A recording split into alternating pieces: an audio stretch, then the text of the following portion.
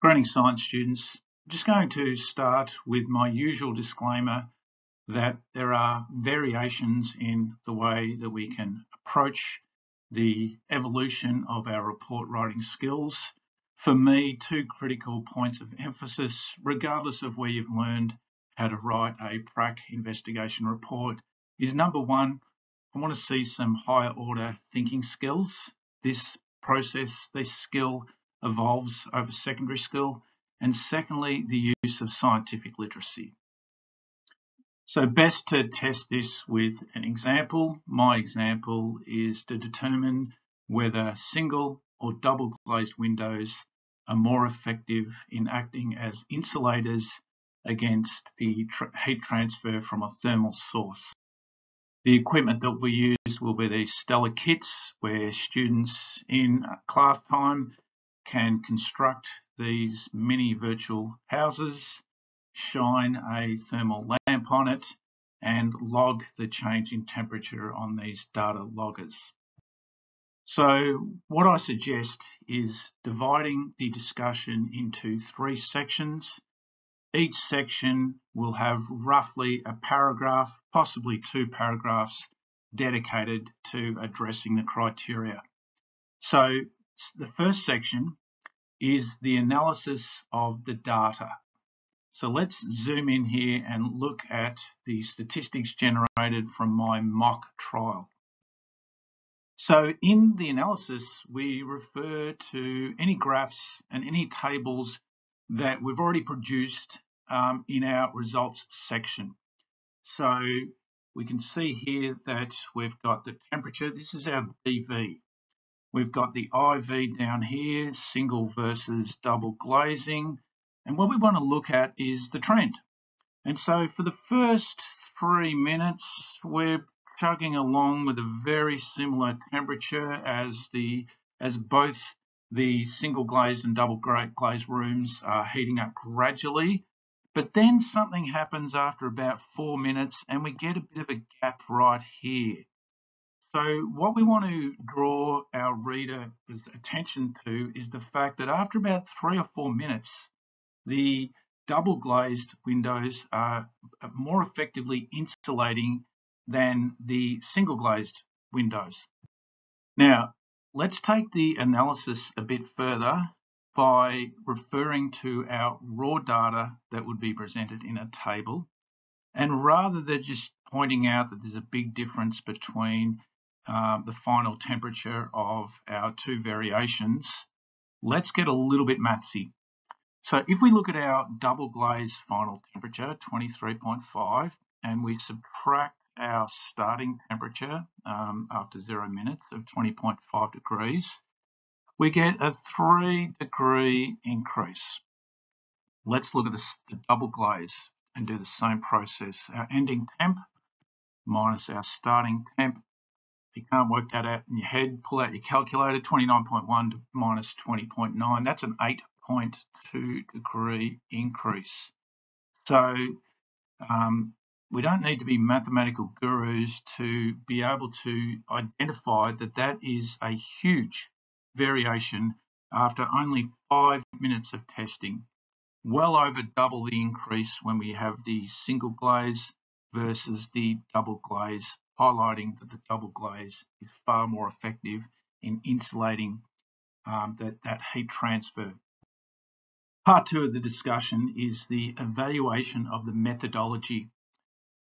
Whenever we evaluate anything in science, we look for the pros and the cons. So I want my students to go back to their introduction, have a look at the controlled variables that they identified, and explain, utilizing scientific literacy, how that has enhanced the accuracy of their data. So for instance, we did 2 trials here. We used the same equipment for all of the trials. We used the same data logger. Ideally, we've measured the gap between the lamp and the windows. And all of this ensures or helps enhance the ability for us to accurately measure our DV. Second point, then we go to town on some of the limitations of our methodology because we've done this prac using some equipment that is symbolic of what we have in houses. We've probably been a bit rushed, but what we want here is to reference scientific literacy. So first of all, we're going to say whether we think it was a fair test. A fair test would be if we've perfectly measured our DV, and the only thing that's affected our DV is the manipulation of our IV. Now, that will rarely happen in a science classroom. So then let's take it a bit further by talking about some potential errors. Now, maybe there was a reading error in terms of the timing when we actually viewed our data. We could have an instrumental error because maybe the probe that we're using to measure the temperature could potentially be a little bit volatile, or possibly even a personal error. We're going to call ourselves out in terms of our technique.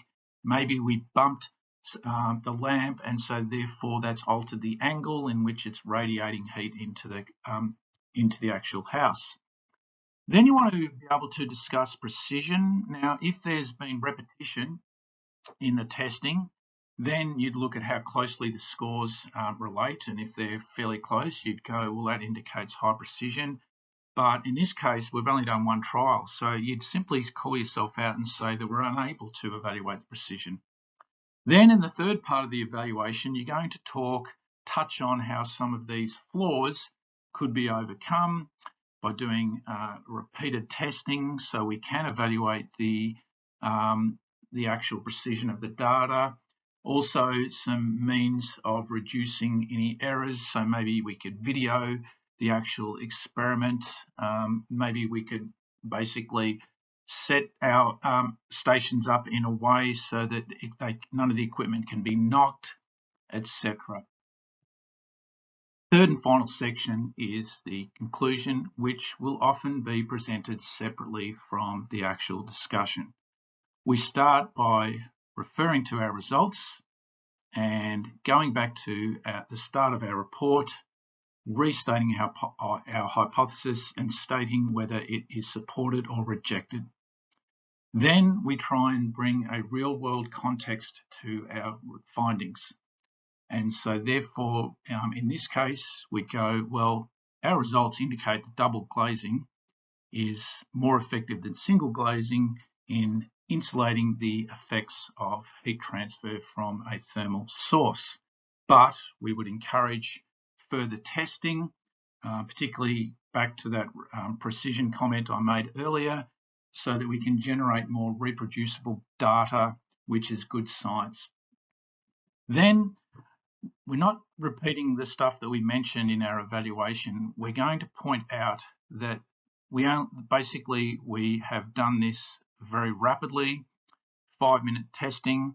So therefore we need to be a bit careful in applying our conclusion to that real world context, because that doesn't symbolize what goes on in real life. So therefore we would encourage future testing to be incorporated over many hours, particularly given the variations in the sun, the angle of the sun that it hits our atmosphere, so therefore the variations over the course of the day in that the intensity of that thermal source. Also, we want to mention that our data is based on kits, so therefore is that really representative of the much vaster volume that we would have in a real home?